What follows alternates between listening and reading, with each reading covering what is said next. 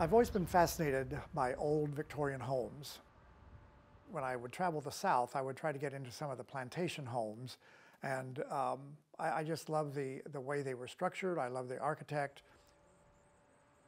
I got started in the involvement of this house probably back around 1982 or 83. The city was going to tear it down because the city said they couldn't afford to keep it, because it costs about $20,000 to $25,000 a year just to maintain the general aspect of it. So they sold it to a local board of people that were interested in trying to preserve it. They sold us the house for $1. The deal with the city when we got the house was that we had to keep it maintained as far as maintenance and open to the public. I'm going to say school-age children. This is a part of history they do not know about. They don't know how people lived back in the 1800s and the early 1900s. They see how they live now in modern homes with modern conveniences, and I think it's important for them to see how people did live and how they existed. When I first got involved in the house, I wasn't the president of the board. Now I'm the president of the board, and temporarily I'm the acting house director because our house director resigned in August. And so now it's really involved. So we used to have a board of about 25 people. We're now down to a board of 15.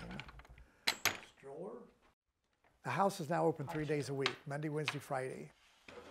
I have to make sure that the cleaning is done, the dusting is done, the sweeping is done. On Monday, I will change the linen in the dining room, change the look of it, put a different set of china on the table. On Tuesday, I sweep the second and third floors. And then on Friday, I try to do the fourth floor. In between, I will sweep the stairway, which is not an easy task.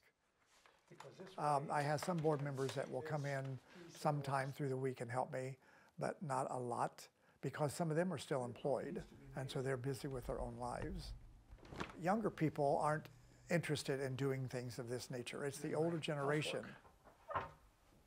I just want to help preserve it, because it's a part of history. It's a part of where your ancestors, what they grew up with, what they didn't grow up with, how they had to struggle to make maybe ends meet.